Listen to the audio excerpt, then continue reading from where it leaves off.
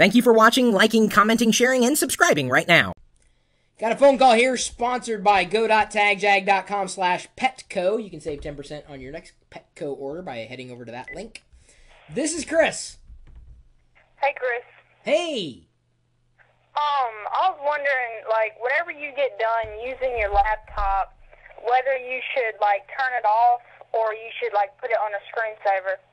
Ah, it's a good question. I usually, with my notebook computer or laptop, will power it off if I know I'm not going to be using it within a day.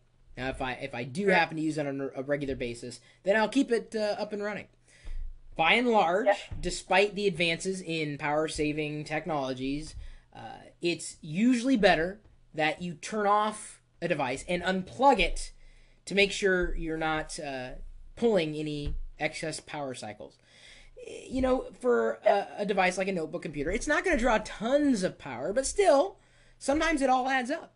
As a matter of fact, I'm glad you called. And I'm sorry, who am I speaking with again right now? Ryan Smith. Ron Smith. All right. So I learned about a site the other day because they followed me on Twitter, believe it or not, a site that is operated by Microsoft. Microsoft Home. Microsoft Home. Now, it's not H-O-M-E, it's H-O-H-M.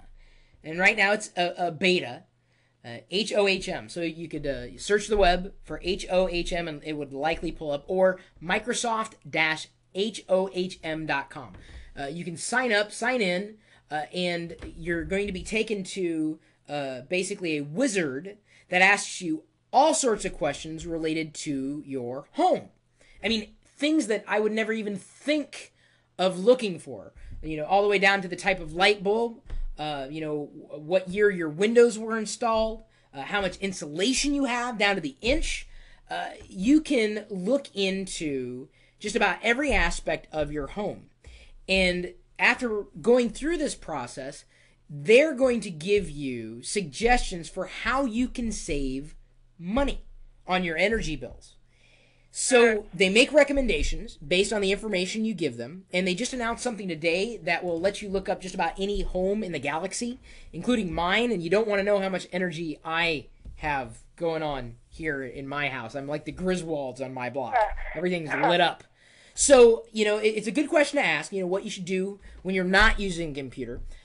Generally speaking, though, if you're going to use it within a day, I'd say just, put it into the power-saving state, and I think you're going to be okay. If you're not going to use it for longer than a day, go ahead and shut her down. There's no reason to keep it up. In many cases, if, the operating system can handle it, and the hardware can handle it, shutting the lid to letting it, be suspended, it's not going to take that much energy at all. As a matter of fact, when my monitors kick into energy-saving mode, they only take up to 1 watt of power per hour, so they don't take up a lot of energy. They're not really drawing that much. Every device, of course, is different, and I've reviewed a couple of products that allow you to plug in devices to them, and they'll give you a readout about how much energy is being used. But it just depends on your usage model, the type of computer that you're using, and more than anything, I think I'd be looking a bit bigger than just your notebook computer. The best site or service that I've found to date is literally one that I found the other day. It's free, nothing to buy. Sign up for it, complete a home profile, and get recommendations for every aspect of your home. I mean, just right off the top, they tell you the do-it-yourself cost, the annual savings, the annual benefit, everything that you might need to arm yourself with information. Yes, Looney Tunes got the URL correct. Thank you. Microsoft-HOHM.com. Different ways of saving energy. They've got different recommendations, looks like, for your home. It's almost like a task list. You can mark off what you completed on your plan, what you've removed. And they've also got energy-saving habits.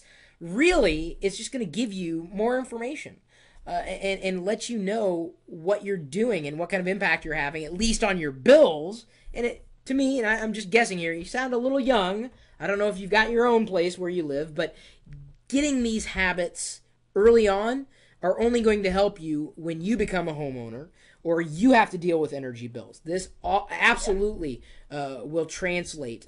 It's something to really make yourself aware of, and then of course make other people aware of as well, which is why I really am glad that you called. It gave me a chance to talk about this particular service.